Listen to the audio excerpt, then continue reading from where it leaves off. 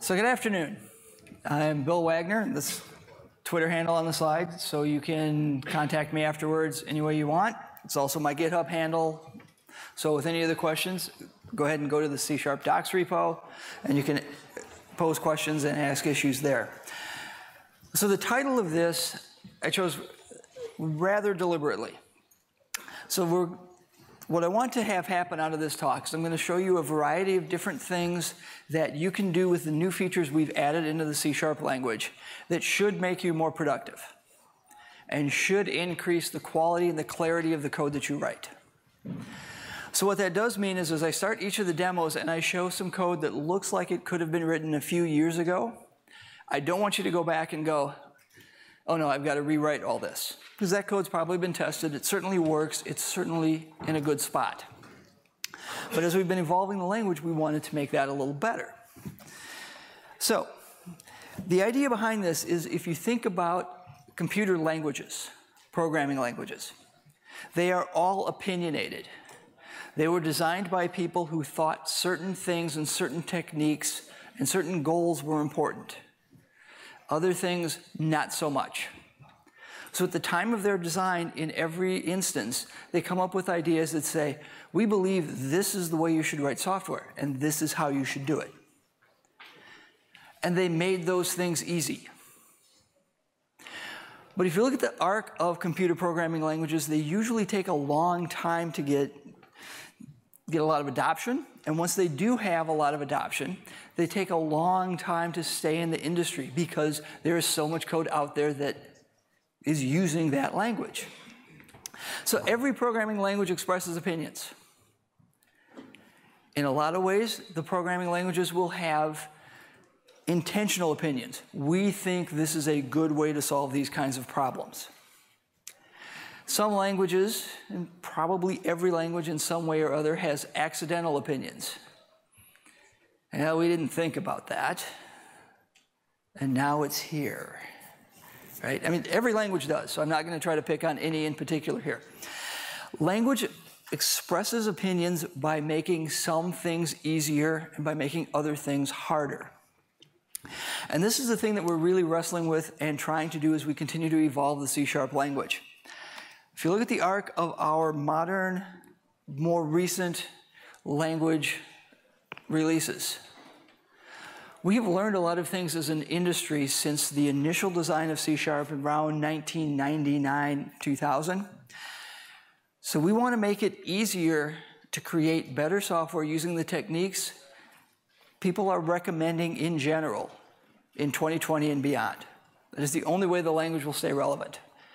It's still going to be an object-oriented language. That is where its roots are. We do not intend to take any features away, because that would just be unwise. There's too much code out there. But we also have recognized and continue to recognize that things we may have thought were good ideas, or may have thought were, well, this is easy enough in 99 or 2000, isn't easy enough anymore. So we want to make that better. So we are doing a lot of things to make it easier to work with different kinds of data.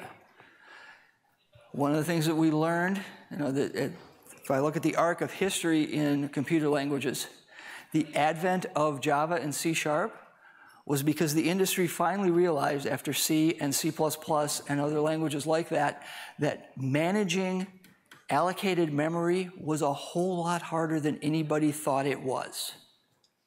C, yeah, malloc and free, how hard could it be, right? How many different bugs were because of that? C++, new and delete, and different kinds of new and delete, and so on, and smart pointers and so on. Better, still a problem. Wait to C# and Java, these things are easier. But now when you look, there are still things that we did not make as easy as we could have, from things that we've now learned as an industry with the kinds of programs that we write now. So it's important to start to add those features. So, with that introduction, I'm really going to spend the rest of the time looking at code and talking about the way we wrote things and the recommendations we had, and how we would go about doing that now, and different things we've added to the language that we want you to explore and to start to adopt as habits every time that you're working. So the first thing we're going to learn is if you work in the area of computer languages, the only demos you're allowed to do involve points and a person class. Because they're easy to explain. I don't have to explain the domain. We know what a 2D point looks like. We know what a person object should be. And points let us work with value types very nice and easily, and person objects let us work with reference types. So I'm going to start with some things in our basic point class. I'm going to shrink this down a little bit after changing our thing. So I've got X and Y. I can public getter, private setter. I know I can simplify some of this, and I will get to a fair amount of it. I have a design decision that I want to calculate the distance, but I want to calculate it lazily. So I've got a nullable double to store the distance, and I've got a property that retrieves the distance, calculating it if I need to. I've got a constructor. I've got operator equals, operator not equals. Because of that, I have to override equals. And I've got a get hash code that I'm not going to debate whether that's a good get hash code or not, but it's keeping the compiler happy. And then, just because I want to make sure this is good for beginners, I'm going to show a neat little trick to get you through that entry-level programming interview where everybody says, I want you to swap these values, right?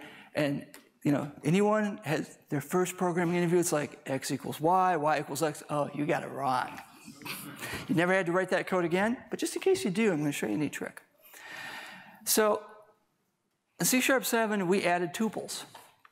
And we added them just so that it was an easy way not to have to write a class or a struct every time you wanted to hold more than one value, right? Because that was encouraging behavior that we didn't like, right?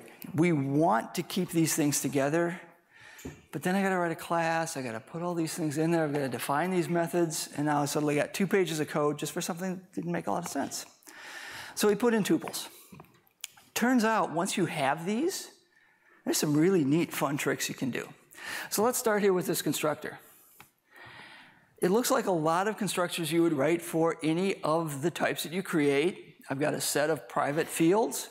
I've got a set of arguments that come in, and I'm going to set each private field to that argument.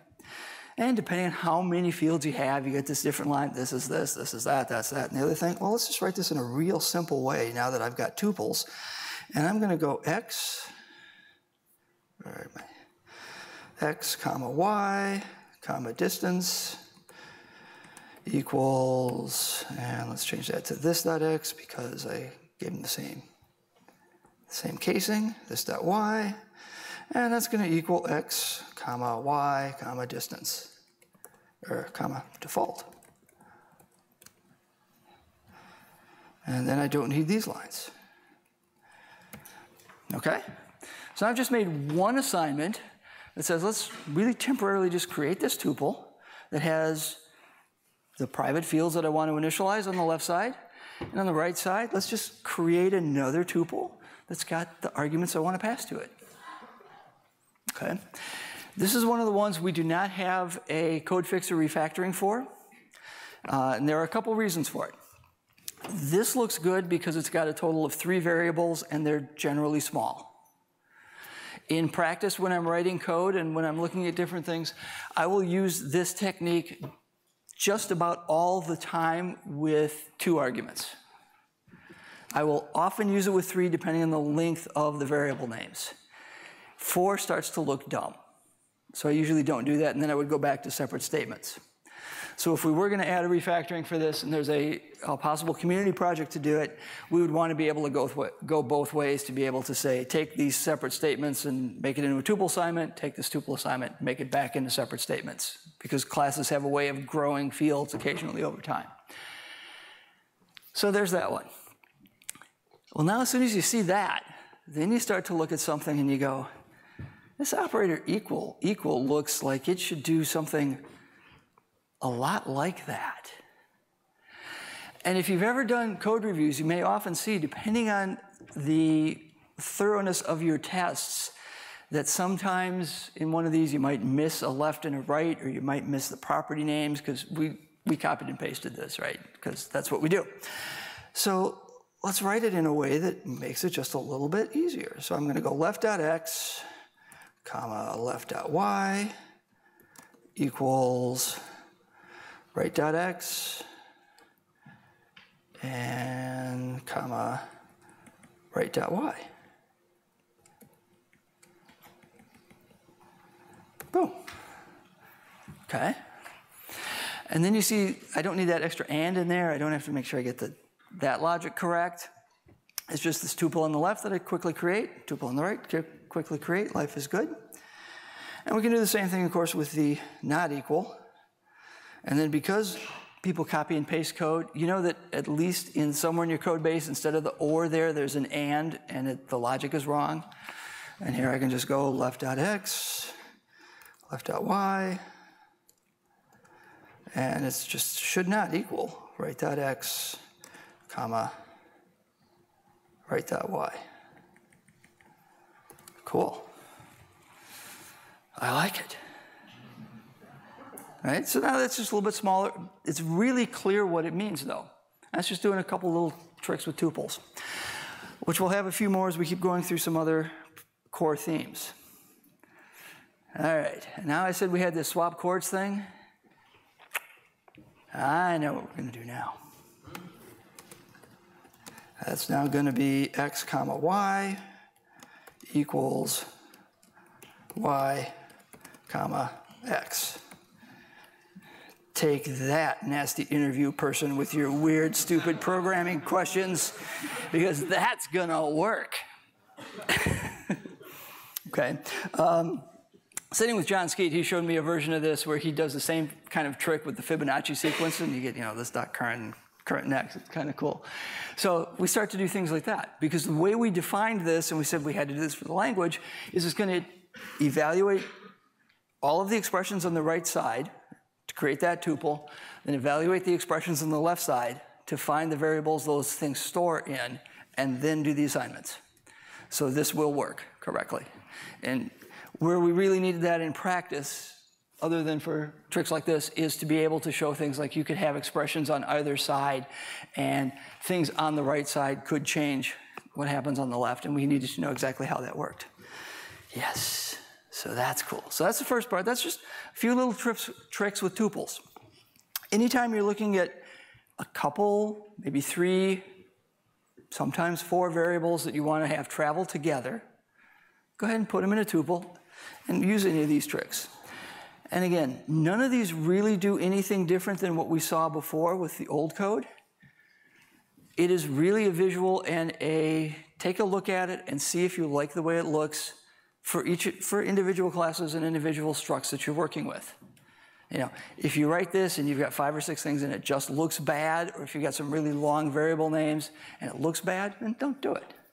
But this is just something, when it provides more clarity to what you write, go ahead and do just that.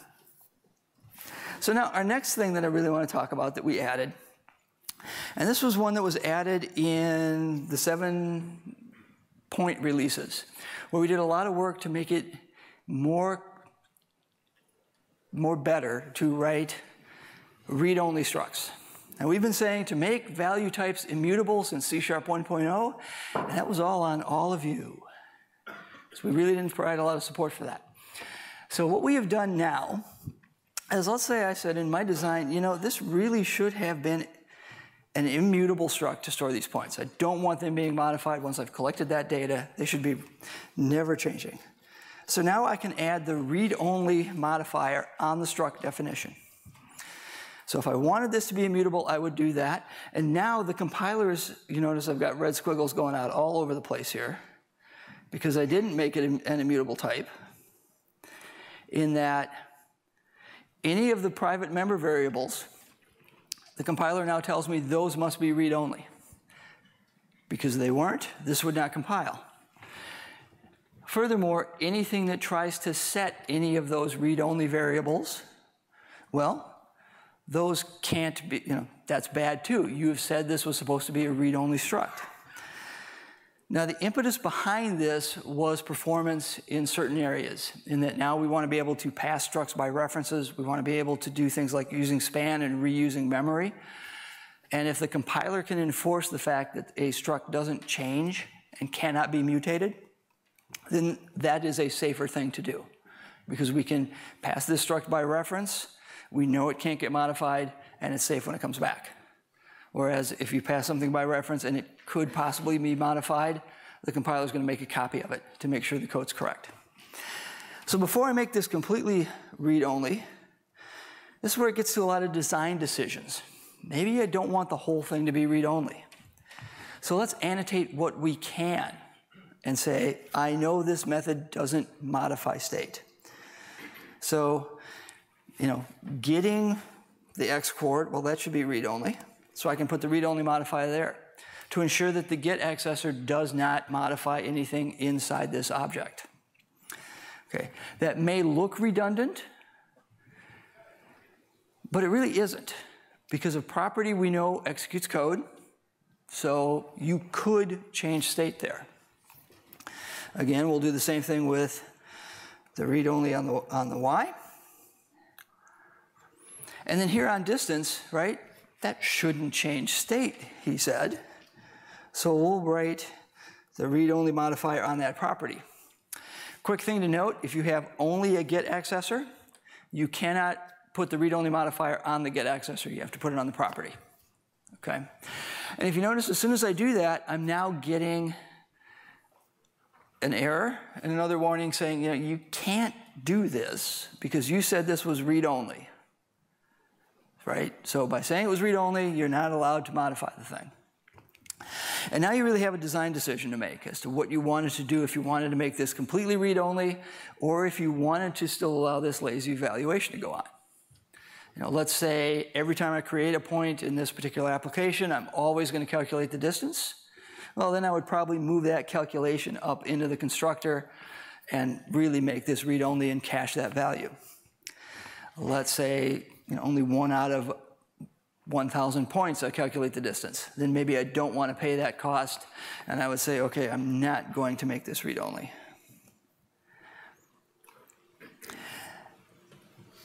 And then note that because this is going at the get and set properties, it doesn't give me a warning here. It's going to just say the same thing. So it's here what we're trying to get at and what we want you to be able to do is anytime that you're looking at a struct only, this read-only modifier cannot be added to classes. Anytime you're creating a struct, if your design was to make an immutable struct, add the read-only modifier on the struct. If it was meant to be only some things are read-only, then add it to those methods. So I'm going to finish this up because I do want to show 1 or 2 other techniques that we've added. I am going to make this read-only, and then we are going to deal with some of these errors.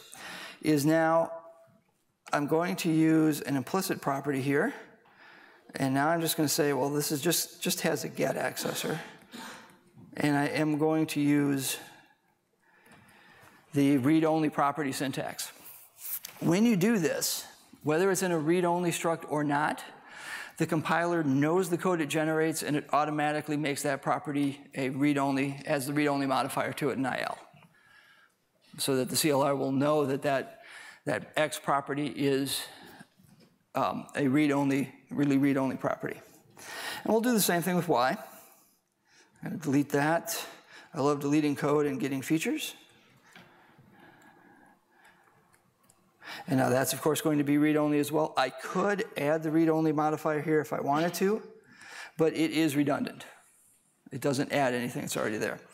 So now I'm going to have to change how I do the distance. I'm going to remove the nullable attribute on it, and here I'm just going to do the same trick. I'm going to make this a get-only accessor. I'm going to get rid of all that, do this, and math.square root x times x plus y times y, right? And again, you can see this gets just a little bit longer, and then this should be distance, and these become capitals because I need to use the properties.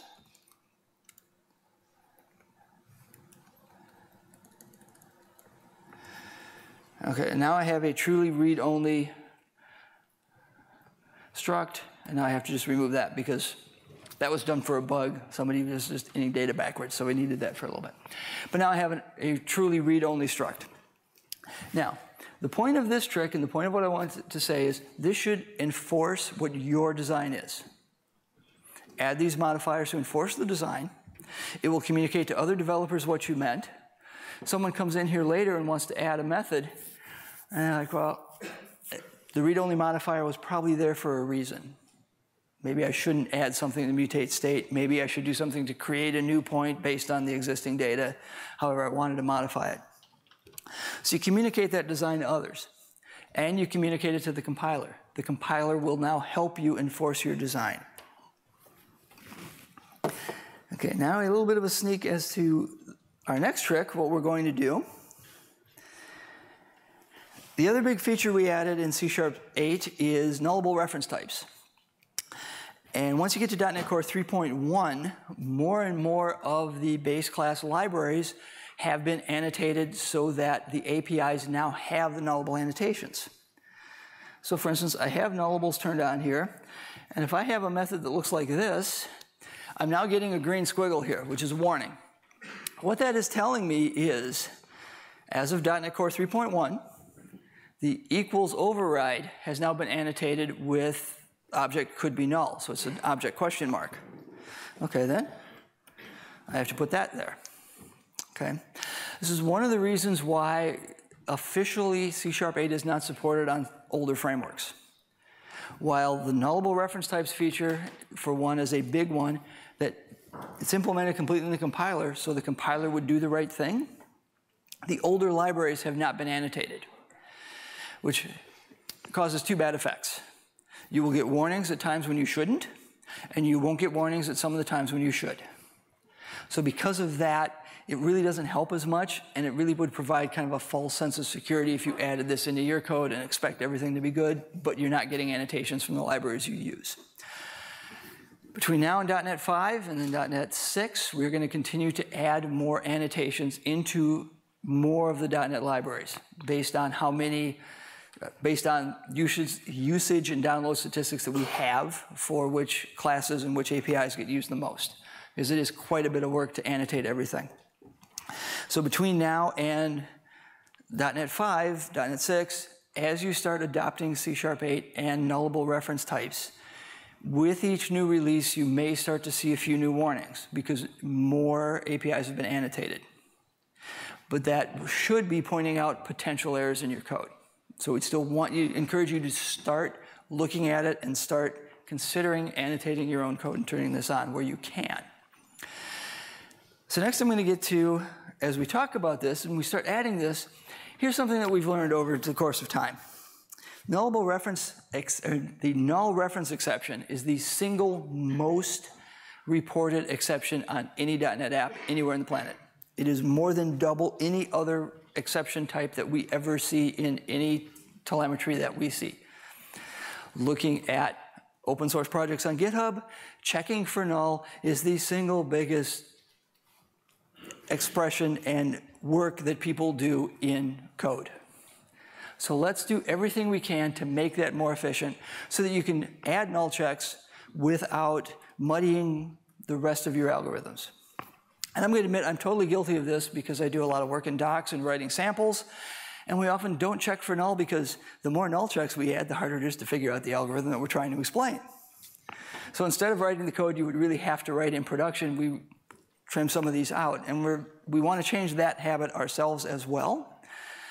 And in doing this, we're going to do some things to add things to the language to make null checks not take so many lines of code. So let's look at our override of equals. It's right now, it sits in at about 10 lines of code. There is really only one line of code here that has anything to do with the algorithm at all. And that's the one that calls our operator equals. That says this is value-based equality, check to see if all the properties are equal, that's cool. The rest of it is all related to the null check. That's bad. That's not what we want. So let's try to shrink this out a little bit. So let's do this and say, all right, so this, if object is point other PT, we're going to add some things with pattern matching. So I'm just going to declare that here. And then, well, now I'm just going to return this equals that. Oh, I still need the bracket, sorry. Don't want to get into that bug. And now I have that. Okay, so now I've shrunk that a little. I'm feeling a little better. It's a little bit more clear to see what you want. Okay, now this is one that it depends on how you like the ternary operator or not. But I can turn this into a single line expression, and I can return obj is point other pt question mark boom,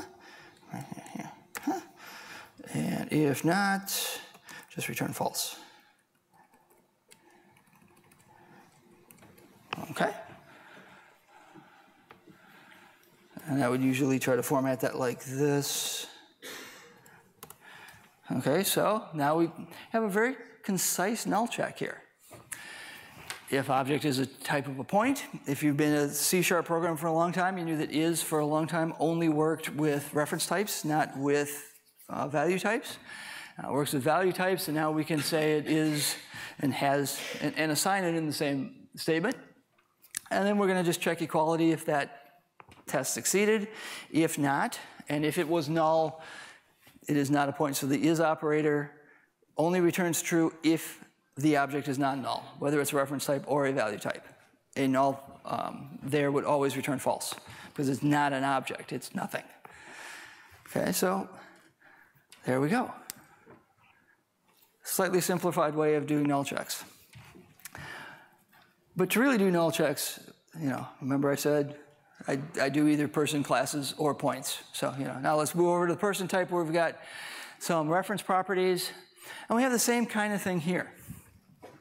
What I've got is I've got a person with first name and last name, and we've got, more than half of this code is the null check stuff. Okay, thankfully though, if you look closely, you'll see 3 dots at the throw, because this is something we want to start encouraging, and we can say use a throw expression. What does that do? Oh, okay, so now if you look what this does, I'm going to add a carriage return here to make this a little bit easier. And we may as well just change this to the expression bodied members because the brackets are just taking up space for no apparent reason. And I now have a set that says, all right, so first name equals value, and then a double question mark, which is null coalescing operator. And if value happens to be null, then throw a new argument null exception. Okay, so I like that. I also like the way IntelliSense did that for me. Another little trick here that is my single biggest complaint about API consistency in the .NET libraries is argument null exception. The parameter name is first and the message is next. In the argument exception, they're reversed. Thank you very much. So in all cases, if you look at our docs, what we try to do is we try to use name parameters, even though we often put them in the normal order. And then in order to make sure refactoring works, we use the name of operator for the param name, just because then if I refactor this and I change the name of the argument, that code will also be refactored. So we can do the same thing here in this next one. I've got the same kind of thing. Cool. Hit our light bulb and use the throw expression. Oh, hey, I can do it here in my constructor too. I'm now feeling really good about this. Come on. Boom. And I can do the same one there. And if you notice that I did all the null checks first and then the assignments, and this refactoring knows enough to start to move those around and see those anywhere in a method. So with most of the methods you do something like I'm going to test all the arguments first, and then I'm going to go on and I'll do more things later. The next one that I want to look at here is we added a method onto this person class to hyphenate last name for a partner. So I could do A.hyphenate.B, or depending on how the partners wanted to switch, I could do B.hyphenate.A and get a new last name that has the concatenation of those. And you can see I have to check to see if partner is null. And if it's not null, I'm going to do this work to set last name. And if it is null, I'm going to throw a null argument exception. Now, I wrote this in a slightly different way because I wanted to show something very important about the way the warnings get generated. Remember I said earlier in this project I have turned on nullable reference types, and I have all the warnings turned on. So if you look at this argument, this person argument, it should be, and it is declared to be, a non-nullable reference type. Okay, so if I delete this null check, I just want to delete the null check. Okay, I am not getting any errors or warnings to say you might be dereferencing something that's null here. This is not good because I've declared it to be non-nullable. I'm going to put the null checks back. I'm going to point out that with your code, when the compiler looks at anything that you've annotated with null reference types, it pays attention to what you're doing. And it does do a thorough static analysis of your code and what you've already written. So this partner is a non-nullable reference type. But down here, if I do a console.writeLine, and I could do partner.lastName, okay, now, there it is. I now have a warning under partner, the green squiggles. That is a nullable reference warning, and if I hover over it, it is going to say, you know, you might be dereferencing null here. Okay? Even though the type was declared, the argument was declared as a non-nullable reference type. Because you added this null check, the compiler goes, I bet you did that for a reason, crazy human programmer. So because you did that for a reason, and this line of code, this console.writeLine, is not inside the block where you have checked it against null, maybe it really is null here. So I'm not going to trust the type system quite so much right there. And that's sort of the key to what non-nullable reference types are. They are annotations on variables. It's not a new type. And we're doing static analysis of the code to determine should we issue a warning here. So as you're adding things, when you have null reference checks, those will affect the static analysis. I am not encouraging you to remove null reference checks, just so you know. But I am pointing out what will happen with warnings. However, there is a neat trick that we can do to make these null reference checks simpler. Again, I'm going to want to throw this null reference exception if this is bad, so I'm going to move this up here. I don't want to do a null reference check with this if stuff because this is just, it's really old school. But what I'm going to want to do is I would like to use that same kind of a throw expression. But if you look at that line of code where I do the return, I'm just using person. I don't really need to assign this to anything. So I'm going to use a discard. I'm going to say discard equals partner, or throw that null reference exception, argument null exception. Okay, so the discard here is a special token that says, if I don't already have a variable named underscore there, this looks like a variable, but the compiler can throw it away. And in fact, does not store anything to it. So this is something that we think is going to be idiomatic that we would like to encourage people to use more and more, which is if all you're really trying to do is check to see whether an argument or a field or whatever is null, assign that field to a discard. And when you have and if the right-hand side of that assignment is null, add the question mark, throw, and that's a null check. Now, the reason to do this, we talk kind of about writing less code, and I really think that that's less important than making your actual algorithm stand out more clearly. The original version of this was about 4 lines long, and more than half of the code in it was a null check and the throw. We've now changed that null check into a single assignment statement with an expression on it. And then, while this is a 1-line method, so it is reasonably simple, whatever else you're doing now becomes the code that you would really look at, right? So what we're trying to do is make it so these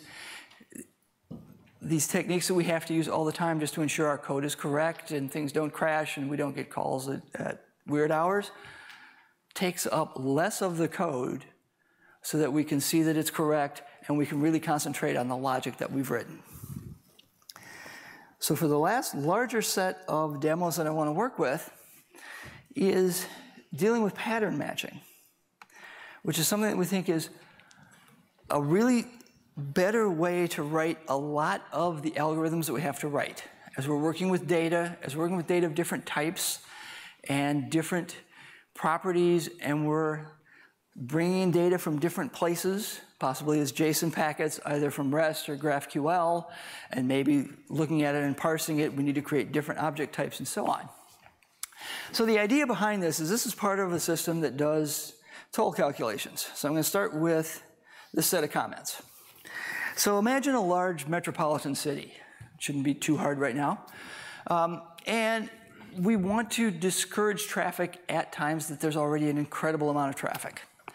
So there's a toll system that charges people to use the roads at peak times. So the business people have come up and they've said, all right, so here's what we're going to do. On the weekends, tolls are just its normal cost. If you go overnight on a weeknight, well, that's when we want the lorries to do the deliveries and so on, so we're going to even lower it further. So if it's the wee hours of the morning, you only pay 75% of the normal toll.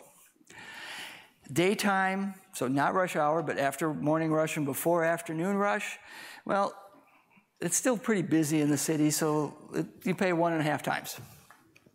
If you're morning rush going into the city, it's double. Evening rush going out of the city is also double. Okay. So I made a few small, I made an enum for morning rush, daytime, evening rush, overnight. Is weekday, okay, this is a pattern matching switch expression. Okay, so if you squint at it, it kind of looks a little bit like a switch statement, but these are all expressions. So you know the lambda arrow and the right-hand side is always an expression. It is not a set of statements or a block and there's no break.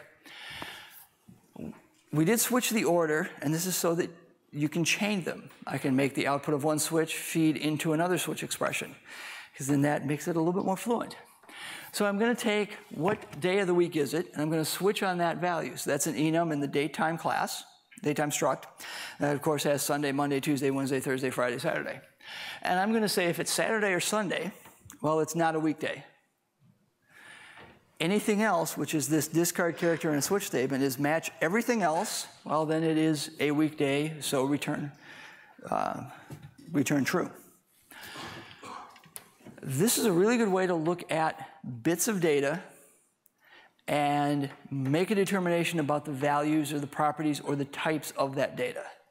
In this instance, I'm making a determination based on the values of an enum. So here when I did the time band, well, this talks about how we are still innovating, and we are still going to add more. We don't have a range pattern. Patterns have to be a particular value. So if I take the hour, I would need 24 rows here to match every different possible value, 0 through 23, and that would look really ugly. So here I am using some nested ifs. One of the proposals that we're looking at right now is a range pattern that would say if hour was between 0 and 6 or between 6 and 10, and we're looking at a way to add that, which would simplify this code. So again, going back to what I said at the very beginning, this isn't necessarily go rewrite all your code to use pattern matching. Look for places where it would make sense. Speaking of places where it would make sense. So let's look at an imperative way to calculate that multiplier. Okay, the first thing I'm going to do is I'm going to check to see if it's a weekday. If it is a weekday, I want to look if you're going into the city. If you're going into the city, then I want to look, is it morning rush, is it daytime, is it evening rush? Oh, it's something else, so it must be overnight. Okay, this else matches inbound, so now you're leaving the city. So let's get the time of the toll. I'm already off the page, so I made the same call again. I could probably refactor this, but this is already really long, and I wanted to remember what it was. And again, is it in the morning? What is it in the evening? What is it overnight? And so on. And then we get back to this last else. Oh, that's the weekend. So the multiplier is 1. Okay. This code does not fit on one page. It ends on line 95. It starts on line 46. So we have almost 50 lines of code. And yes, I know I'm following some coding standards that have braces. We could remove the braces and we could shrink it, but that leads to bugs, so we're not doing that. That 50-line method is implementing those, 6 lines of business requirements, including the comment that says these are the business requirements. So 5 different business requirements, 50 lines of code. That's not good. Business people are not going, well, now, how much did you test this? Did you go through everything? Are you sure? This is something where we can really use pattern matching. So we'll go ahead and implement this here from the pattern matching bit. So I repeated the same business requirements here.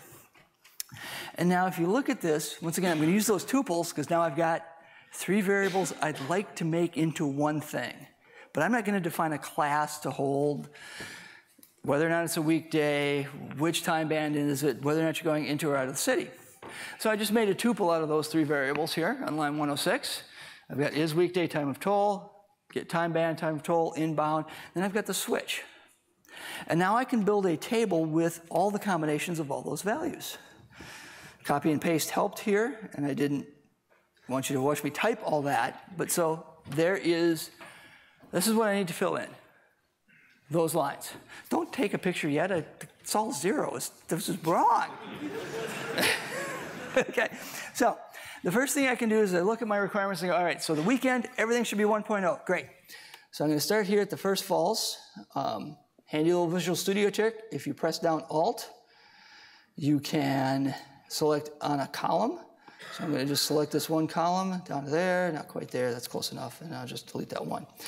And then I can just write the 1 in there. Okay, that's cool. So now I filled in half the table, life is good. So now I've got, okay, so what did I say daytime was? I said daytime was always gonna be 1.5? Yes, daytime is 1.5. Okay, great. So I need a 5 here, and I need a 5 here. Morning rush, if I'm going into the city, is double. If I'm going out, it's the same.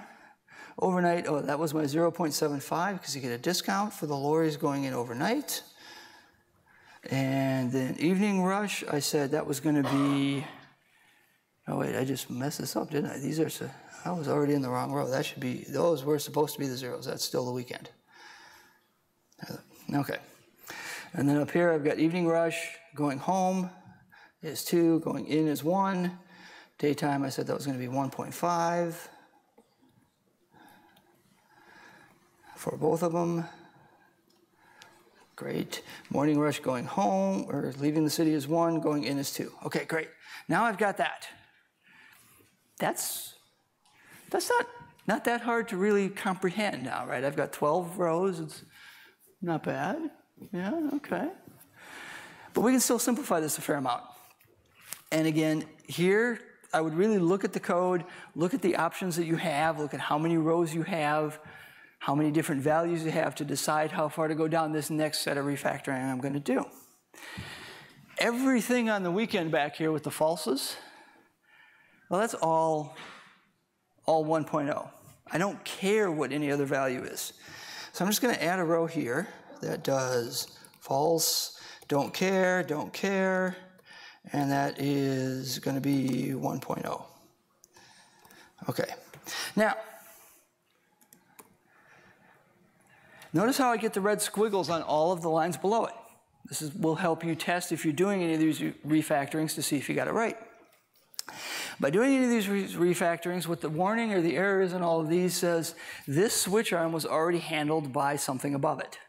So there's no way to execute this code, because the statement above it, it's always going to get handled. Okay, that was exactly what I wanted, so that's good. Now I can take these and I can delete them. Cool. Turns out if I want to be really fussy, I can make this just another discard because, well, once I've handled all the true cases, I don't care. Okay? But we'll wait to do that one last. Now, there's a couple other ones I can do here. If I look, anything overnight is that 0.75.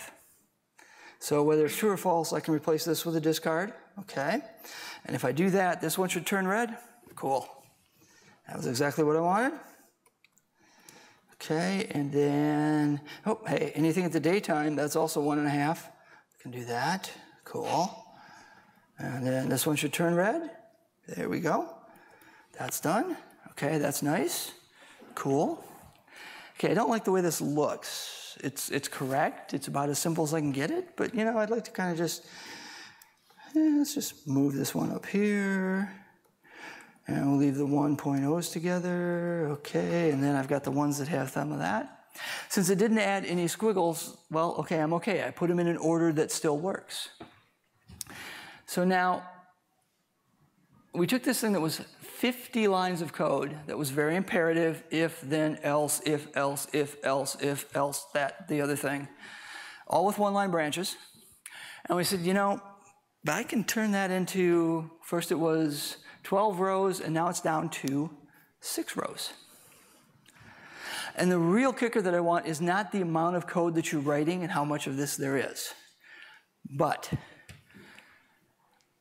how clear is that versus how clear is that? And admittedly, this is a little bit of a contrived example, and you should play with this a little bit to figure out what works in your code and in your code bases. But a lot of times when we're looking at properties, looking at types, or looking at values of data, and we are making decisions on an algorithm, this is an incredibly powerful tool to use. And the more I've started to play with this, and the more I've started to use it, I find myself going, I really want to reach for this tool very often. Okay? So as we're getting close to the end, I'm going to end with one really small quiz. I don't want anyone to speak up with this, but I'm going to write a routine. And this routine is going to have a bug in it. And when you spot the bug, I want you to raise your hand. So now this toll people, the business people have come back and said, all right, this system is working, but we want to kind of reward people who are really regular and following things. So we're going to allow people to get a year-long subscription and pay in advance. It gives us some cash up front. We like that. And then, you know, they can, you know, be like frequent drivers and do something better. So I'm going to make a public static method that's going to return a date time for the start and a date time for the end. And the method is going to be called generate subscription. And what it's going to do, well, we need to figure out the start. Start's going to be today. So var start equals date time dot now dot date. And, you know, it's going to expire 1 year from now. So I'm going to do var end equals new date time. I'm going to do start dot year plus 1, start dot month, because it's the same date, right?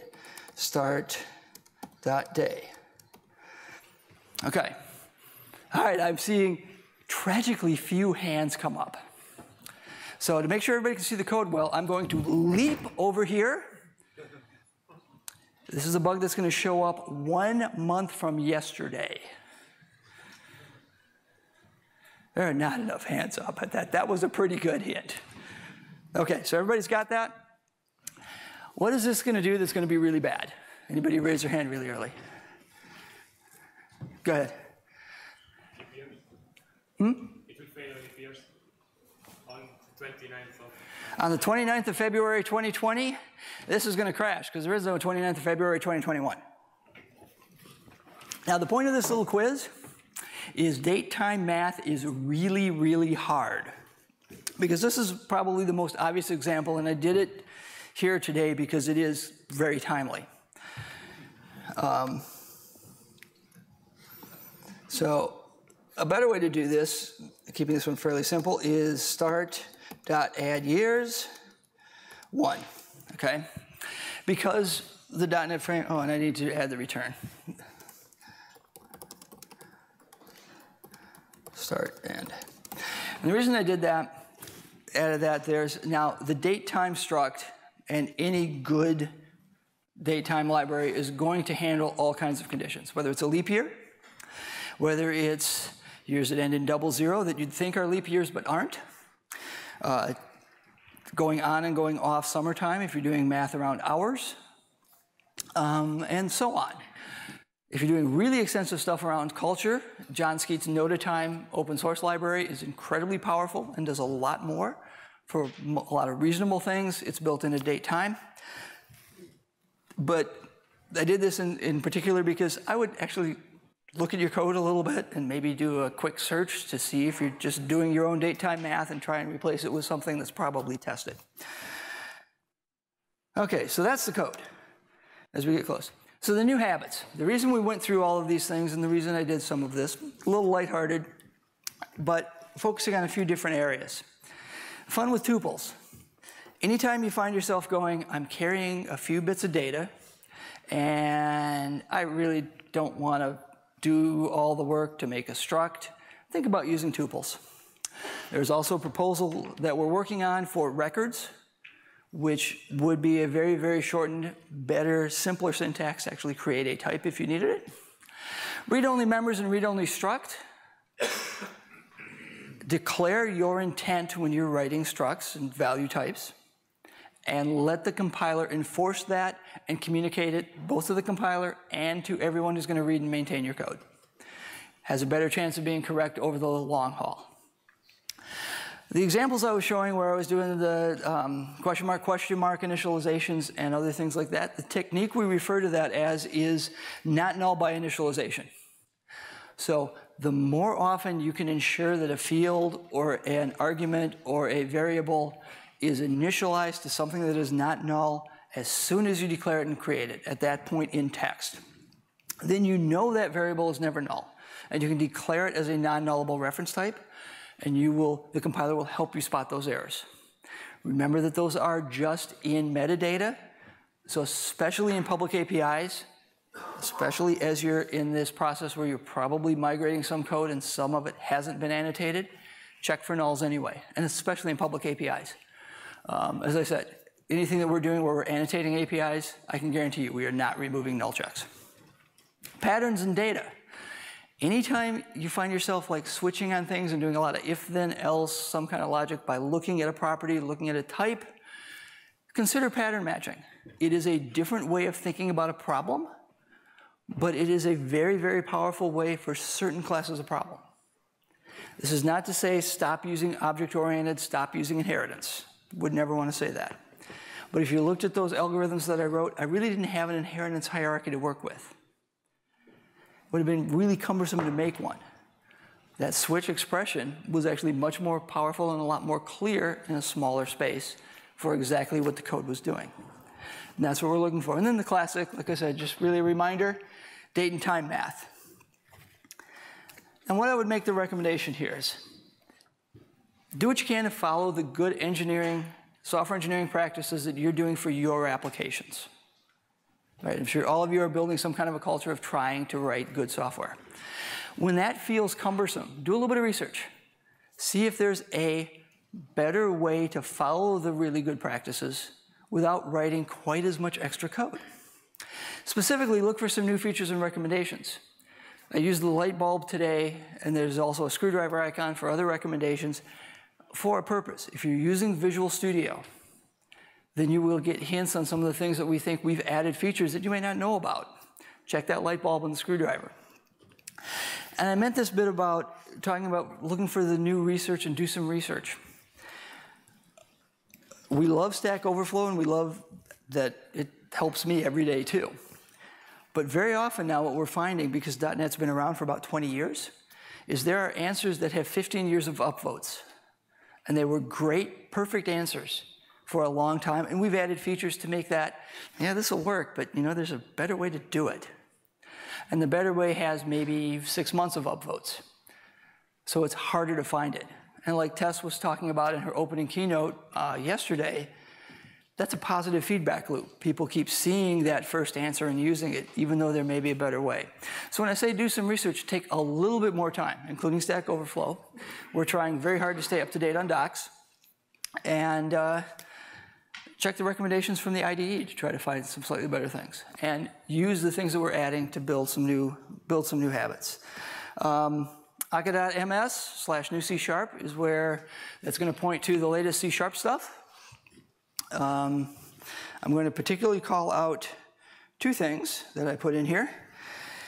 If you go into the sample browser, which is docs.microsoft.com/samples, and search for Explore C#, you will see any of the things that we have that are going to help you explore some new things in new areas. Yeah, that one I didn't want to show. Where did I thought I put this? Another thing that we are doing is we have started adding a .NET Docs What's New page. So every month we will be publishing, what's really big and new. And as a bonus, because we're all open source, we are recognizing everybody who contributed to docs in the last month by their GitHub IDs, and if they have added their name to their GitHub profile, we will put it there. But we don't dig any deeper than that. And if you look at our tutorials, the toll calculator is part of a much larger application on pattern matching that will take you through a lot more techniques that you can use there. Thank you for your time. I'm sure everybody's excited to get to the reception, but I will be up here for any questions. You can ask me questions now. I think we got a couple minutes left. And thank you very much for your time.